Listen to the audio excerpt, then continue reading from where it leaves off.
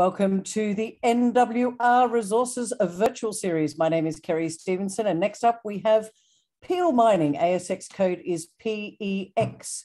Joining us today is Rob Tyson. He's the Managing Director. Now, Peel Mining, they're an advanced base and precious metals exploration company.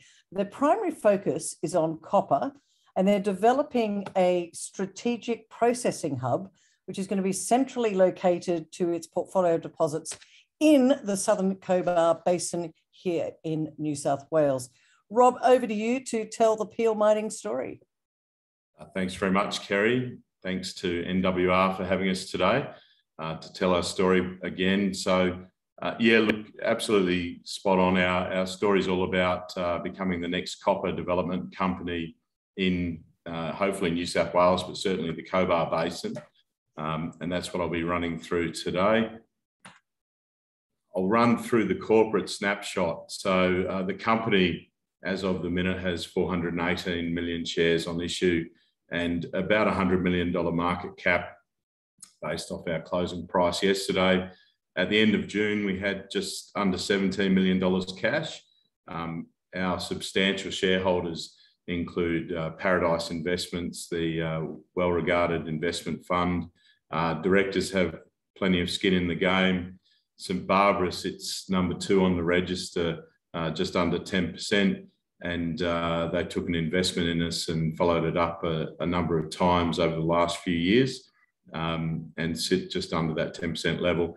And Hampton Hill Mining sitting at 18%, and Hampton Hill is headed by a gentleman by the name of Josh Pitt, and Josh Pitt has been a big believer and backer of the company over the last 8 to 10 years. A 4-man board, myself, exploration geology background primarily. Jim Simpson is the other technical director, mining engineering background, and then Simon Hadfield and Graham Hardy rounding out the directors as non-execs, but with tremendous amount of commercial experience, probably 70, 80 years plus between them. Our address sits in the world-class mining jurisdiction of the Cobar Basin, and look, we've been very fortunate. We went there 10 years ago, roughly, and picked up one solitary exploration licence, and that licence happened to contain the Mallee Bull discovery, which we discovered not long after landing in Cobar. And following that discovery, essentially, it highlighted to us the underexplored nature of the Cobar Basin. And, it sort of went against the grain. A lot of people said it was a mature destination. We realised quickly after the Mallee Bull discovery that it was anything but. And so we set about building this patchwork quilt of land holding, and the largest single company landholder in the Cobar Basin these days. And we've gone on to make 2 more greenfields discoveries following Mallee Bull. The Wirlong copper discovery around 2015. So Mallee Bull was back in 2011, 2012, Wirlong in 2015, and Southern Nights in 2017.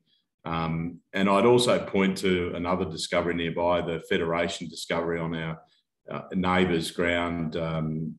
Aurelia Metals discovered that a couple of years ago.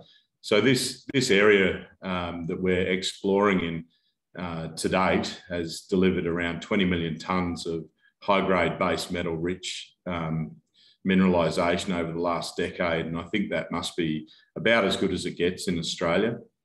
So we love the jurisdiction, but we've moved beyond exploration. We're very much focused on development. It's a great place to operate in New South Wales, large land holdings, so we don't have too many neighbours to deal with. We own the land at Mallee Bull itself, so 20,000 acres, but it's a well-known mining area, and certainly the population in the area is supportive of mining and mining skilled.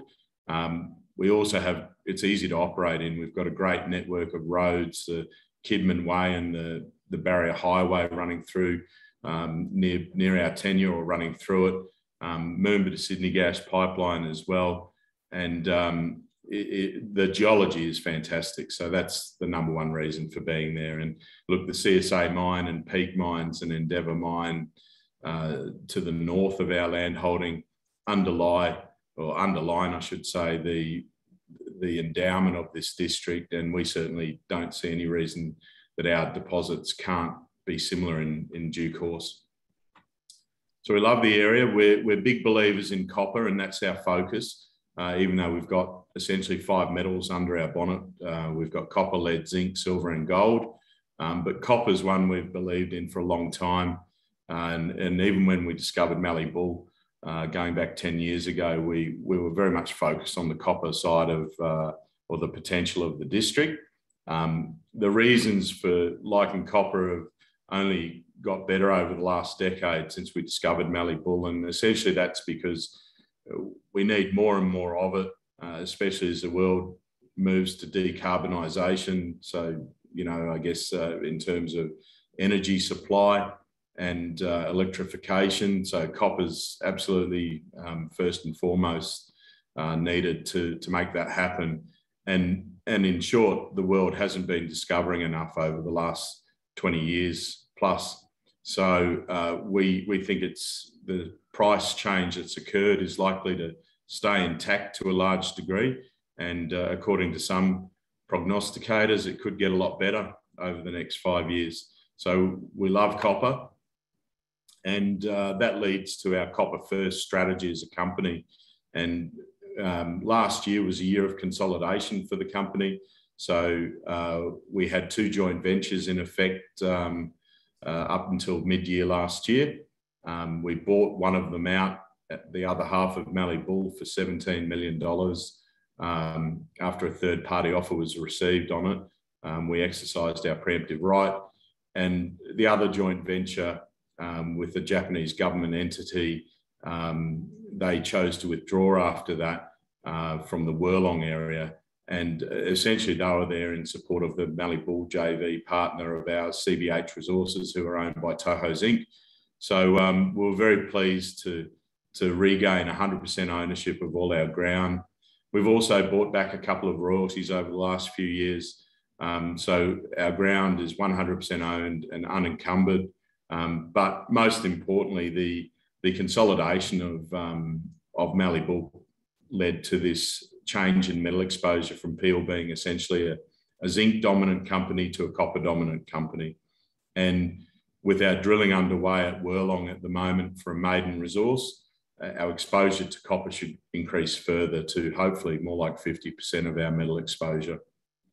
So we're well positioned to take advantage of a copper price change that's occurred and more demand coming in the future. But we're hedged with some good precious metals and zinc and lead exposure as well. So this is what our current resource base looks like. And we've got just under 13 million tonnes of global resources.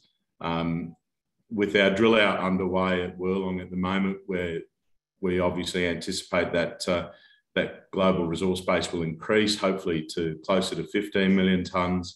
But the weighting towards copper will increase too, because Wirlong is a copper silver system. There's very little zinc, lead and gold in it to date, but certainly good copper intercepts, and I'll talk some more about that shortly. But Mallee Bull and Wirlong underpinning our copper first strategy.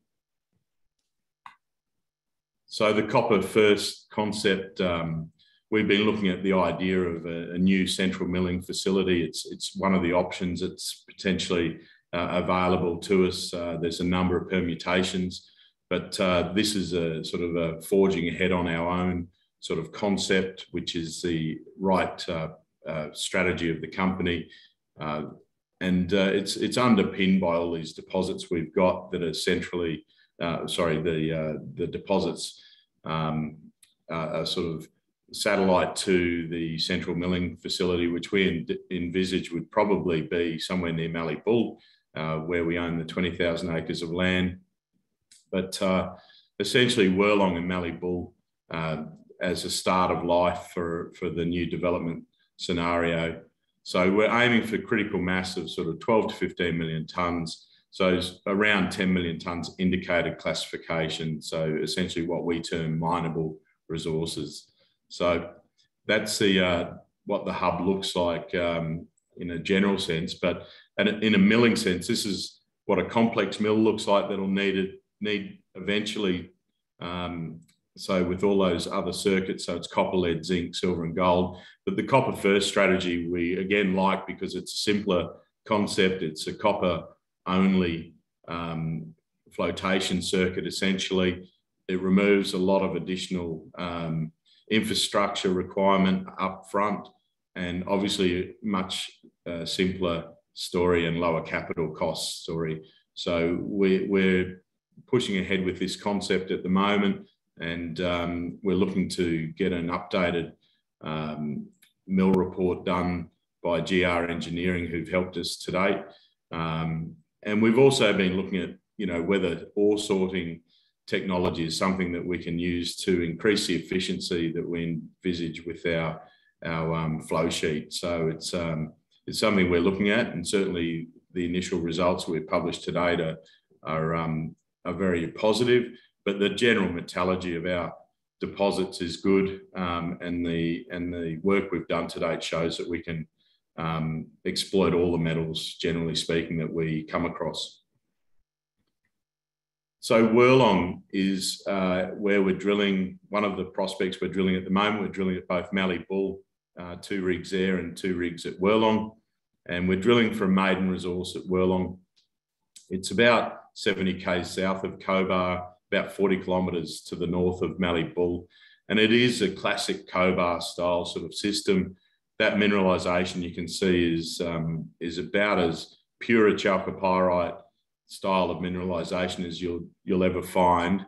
And that's led to some very good metallurgical test work results in our preliminary results, which you can see there, 97% copper recoveries to a 27% copper concentrate in our first CIDR test.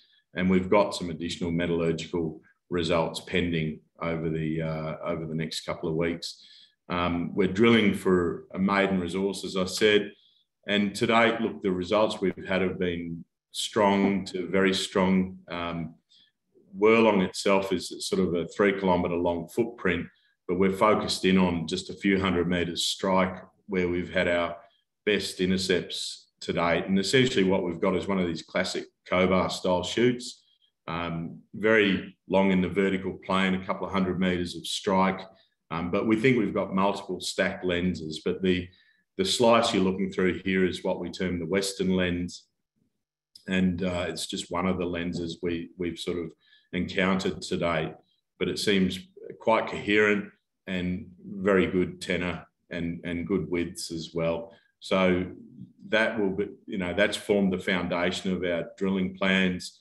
But what we've learned to date is that the system is significantly larger than we initially, I guess, viewed it. And this magnetic anomaly long section that you can see, so you can see where we've been drilling there, just this few hundred metres of strike on a sort of plus 4 kilometre long geophysical anomaly.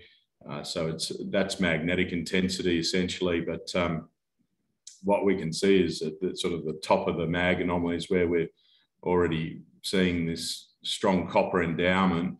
The greater system, is going to take some time to obviously play out in terms of exploration, but the potential is excellent. And when I look at that, I actually see an elephant, and and I drew it on last night with my dodgy drawing skills. But that's what we think could exist at Wirlong. So Mallee Bull is the other component of our copper first strategy, and Mallee Bull, as I mentioned, was discovered going back 2011, 2012. And again, it's a classic Cobar style sort of system, so subvertical in nature. And we've drilled it to about 800 metres below surface where we still intercepted mineralisation, but it thinned. And look, drilling below that depth from surface is prohibitively expensive. So our focus was to define it as deep as we could, as efficiently as we could, We've got about 7 million tonnes of global resource there at the moment at just under 2% copper. It is one of Australia's highest grade undeveloped copper deposits. And we're now infill drilling this so that we can complete our study work, our scoping study, and then feasibility study work. So the drill out that's underway now initially comprised around 20,000 metres of diamond drilling.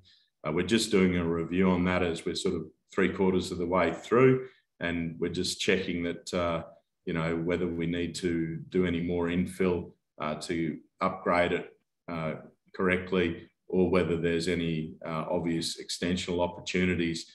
But essentially it's an infill drill out to convert as much of the resource to indicated classification as possible.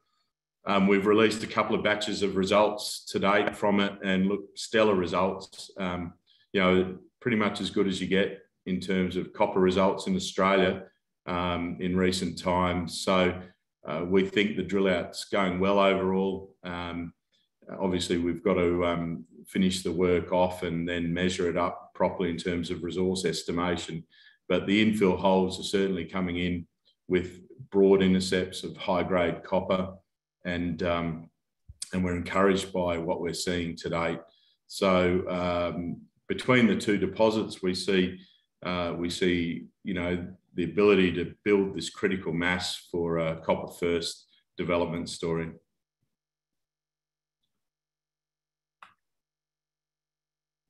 The third string to the bow, I guess, is as so to put it, is the Southern Nights Wagga Tank area. Now, Wagga Tank, we bought off MMG in 2016 for a 2% royalty, which we ended up paying out and buying out that royalty. But essentially, we got it for next to nothing in terms of risk at the time, and it went on. I guess Wagga Tank was known about. It was originally discovered in the mid-1970s and then drilled through a number of campaigns up until 1989, and then forgotten until we turned up in 2016. So we drilled some holes into Wagga Tank, the known prospect, and liked what we saw. So we got busy with some step out exploration and discovered the Southern Nights component to the Wagga Tank Southern Nights mineral system. It's a large VMS style system. It's slightly different to what we see at Mallee Bull and Wirlong in that it's more laterally driven than vertically driven. But it's a rich zinc, lead, silver system. This deposit's got around 12 million ounces of silver in it on its own, not mentioning obviously the zinc and lead. So it's a high grade system. Wagga Tank, as I mentioned, was already known about, and we did some drilling to get some fresh core to understand what the rocks look like better. But what we saw, we liked, and we did some geophysics, and that identified the Southern Nights area. Some wonderful high-grade intercepts here. We've also discovered in an area in between that we call the corridor zone, some deeper mineralisation, but it looks like it could easily be the start of another larger lens in this area. But essentially, this system's open in all directions and is a large-scale mineral system. And at the moment, about 2/3 of it sits in the indicated classification, so it's well drilled.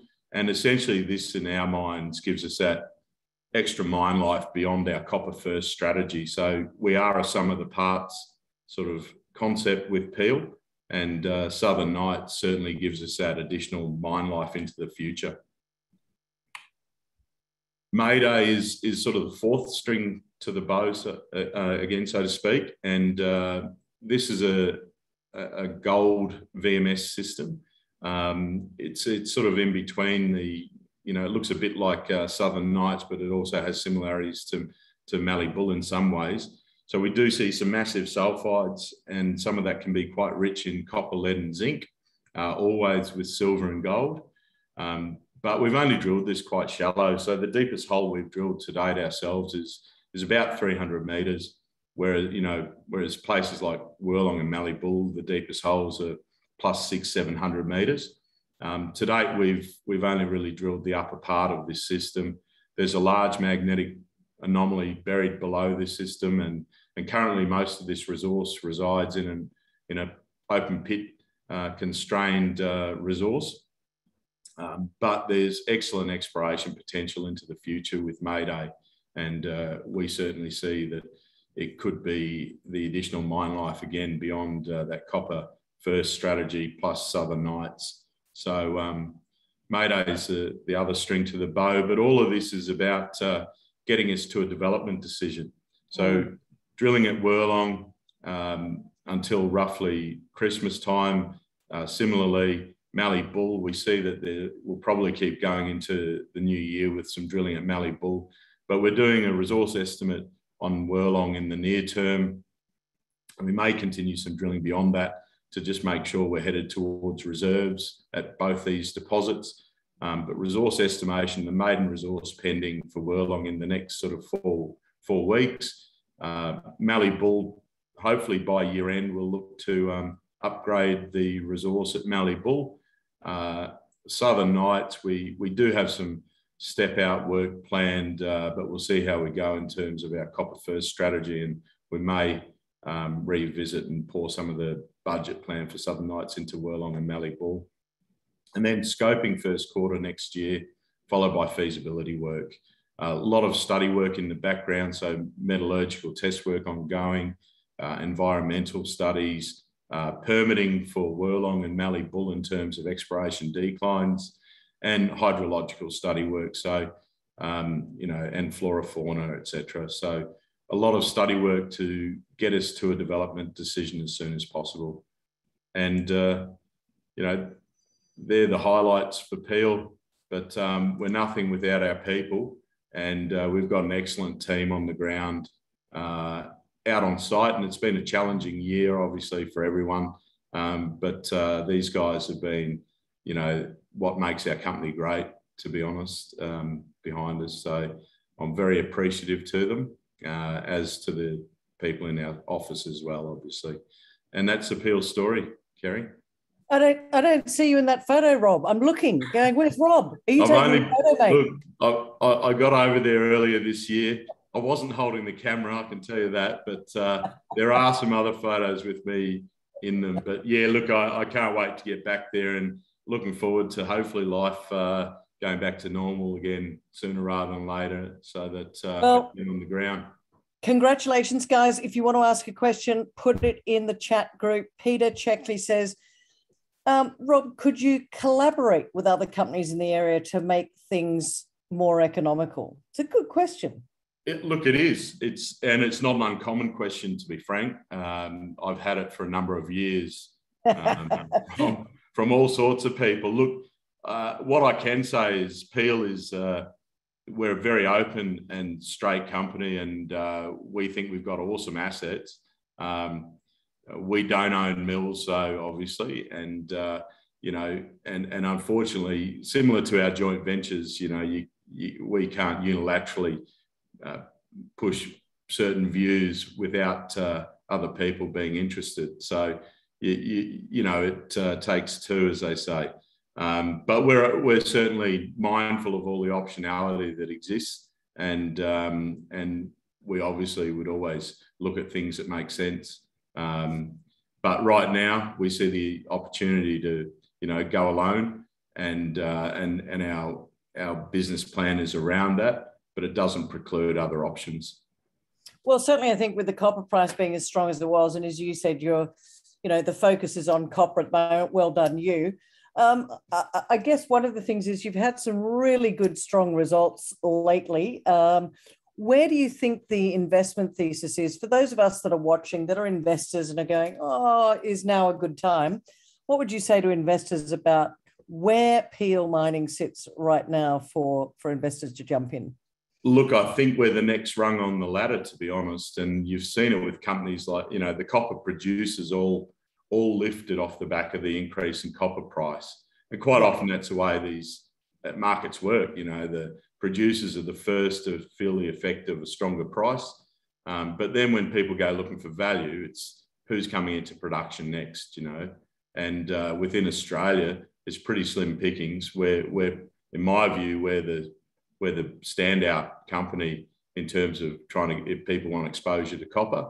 But you know, we've always been a tightly held company as well. You know, we've certainly had our strong supporters over the journey, but our share price, you can see if you look at our chart, it can react quite quickly, and you know, 1 minute we might be where we're at, and next minute we can be a lot higher. So we've always had some volatility, and that's because we're so tightly held. Yeah, that can be a good and a bad thing, I guess. But Rob, in terms of, you know, you had a chart earlier on in your presentation which just showed the lack of copper out there and the fact that the grades are literally not that much anymore. Now, your grades are pretty good. In fact, they're spectacular in some cases. In terms of timeline, when are you looking at production? If all went according to plan, when do you think that might be? Look, if the stars align, look, it is listed as a critical metal under New South Wales geoscience sort of MEG's list of critical metals. So copper is a critical metal, and we see that as a benefit to the approvals process. Look, I'd hope in 2 to 3 years, you know, we could be looking at production. You know, if we can knock off all this work off in an orderly fashion and get to that investment decision, then you know, I think we can be in production in 2024.